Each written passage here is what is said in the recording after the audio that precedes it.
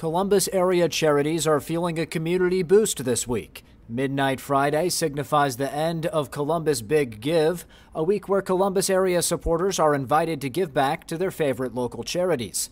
Casa Connection hosted a giving event Friday morning. Executive Director Susan Jarecki says the event helps fill gaps in funding. And every year people give what they can, and it's just appreciated, and the money is used in so many different ways, helping out so many different people. Casa will use money donated during the week to give necessities to foster children.